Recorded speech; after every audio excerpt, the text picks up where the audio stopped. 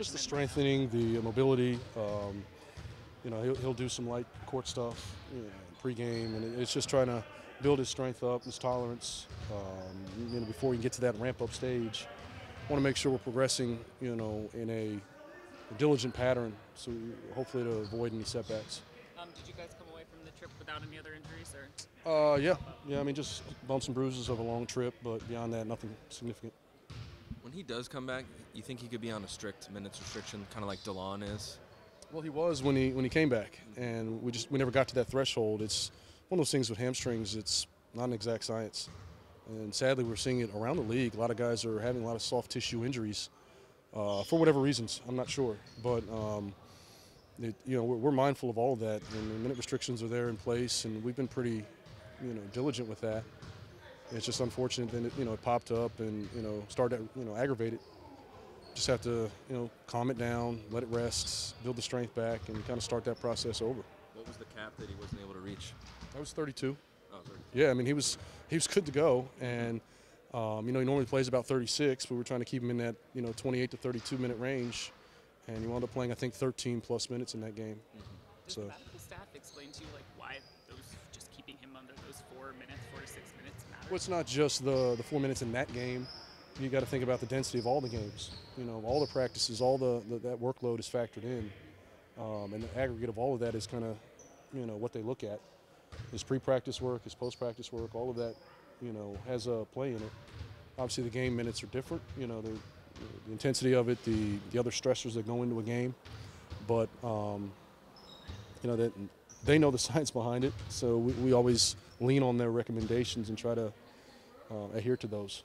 After the game in OKC, 𝗙𝗢𝗟𝗟𝗢𝗪 actually called us over in the locker room and said that he wanted to take some responsibility for the defense. I don't know if he said the same thing afterwards. I think a lot of people did. Yeah. But I mean, what's the significance of that? No, that's huge. I mean, you know, a guy taking ownership of it.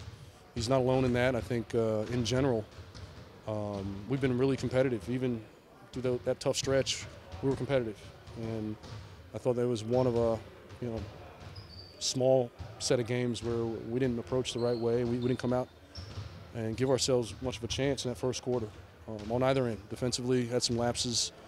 Offensively, I thought we were, you know, stagnant, selfish at times, didn't move the ball, and, you know, our spacing was poor. So there's a lot of layers to it, but I want to chalk it up to, you know, an off night, hopefully, and we can get back to playing, you know, our style of basketball.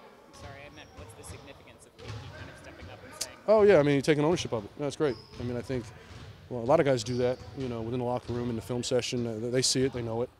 But it's a good sign for one of your core leaders to step up and admit fault, to say, you know what, I didn't play my best game, I didn't do everything I could have possibly done, or I didn't do it well enough. That's fine. You know, I think that's growth and that's leadership. But Wes, and while all that's welcome, and perhaps he and Gaff could have played better in terms of setting a tone, wasn't the start of that game in large part predicated on the Thunder's defensive pressure and the Wizards' difficulty of handling it? Yeah, at times. I mean, well, we knew going in they're a top 5, top 3 steal team, and, you know, heavy nail, heavy shrink team. They're going to, you know, pack the paint, protect the rim, and we didn't get off the ball in a timely manner. So we started playing crowds a bit. Like I said before, our spacing wasn't always great, which kind of lent to some of those turnovers. So in essence, at times we were guarding ourselves. What do you think has led to Gaff's recent uptick in offense? I think a lot of it is his, you know, he's done a pretty good job of finishing around the rim, around the paint. He's gotten better with his spatial discipline, and, you know, letting the ball find him, getting to the offensive boards. You know, obviously his paint finishes, his rolls are impactful.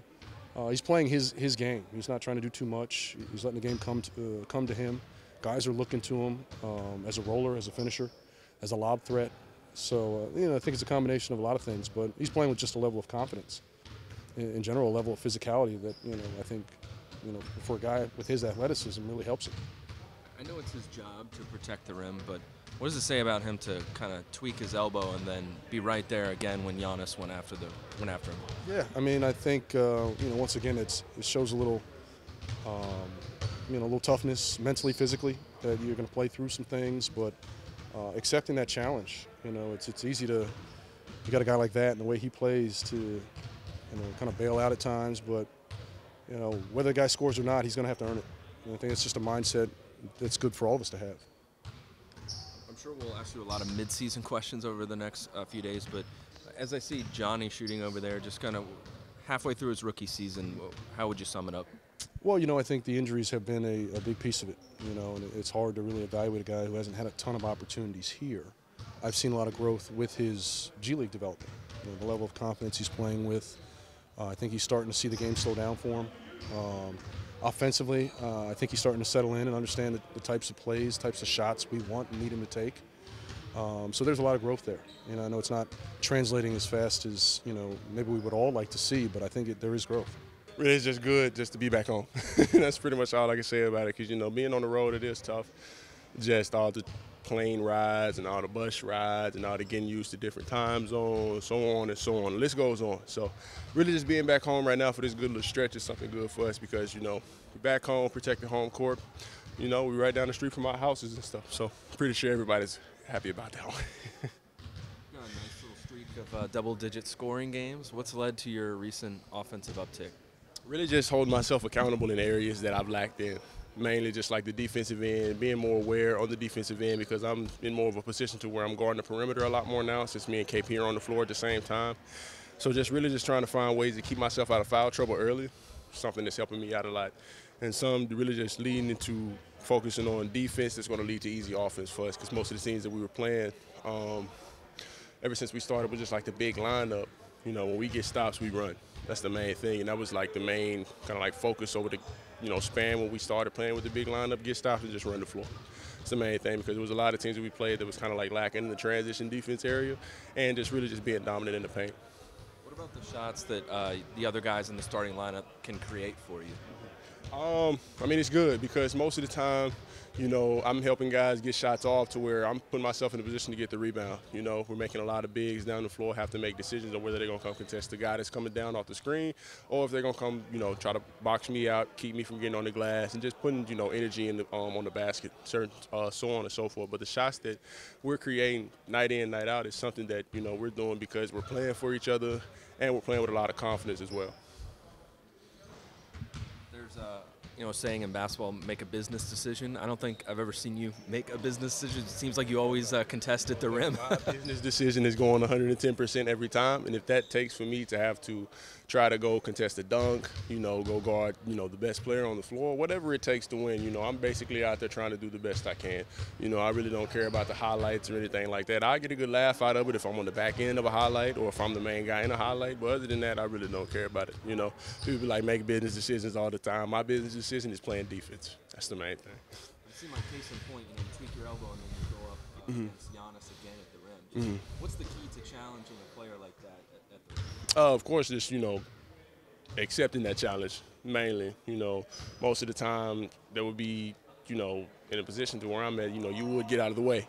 If a guy coming downhill, it's like a steamroller train, But really just me, I've been like that all my career, just basketball-wise. I endure the pain, and I go out and I just play through it, plain and simple. It really don't matter who's in front of me. I'm going to go up and I'm going to give it 110% guard them, whether they score or not. That's the main thing.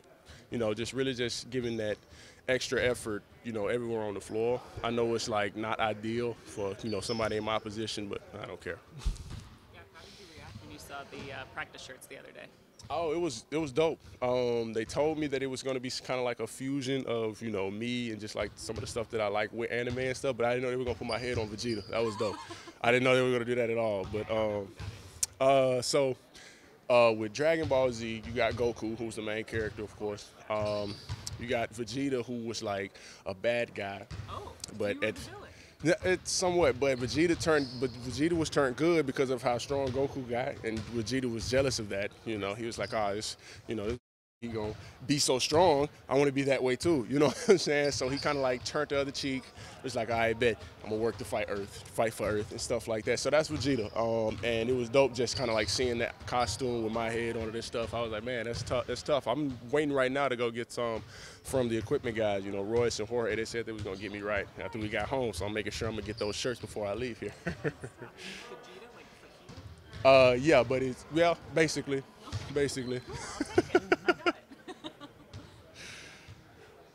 When you do contest a guy trying to dunk on you, how much of it is timing to get your hand up there so it doesn't like hit the rim, or like, I mean, for just could you explain that for someone who's never jumped that high before? I would say yes, it's a bit of timing and just a bit of just like, you know, it's just really just the mindset, you know, no matter if they dunk it or not, you know, just going up and trying to get some type of hand on the ball. That's the main thing. But other than that, I just try to go up, whether I'm trying to jump through you or I jump up there and meet you at the rim. So, you know, really just timing and, you know, I don't know, not being scared, I would say. I don't know. I can't really fully, like, explain it to, like, an extent, but I just know timing is a bit of a part of it for sure. Yes, thank you. Of course.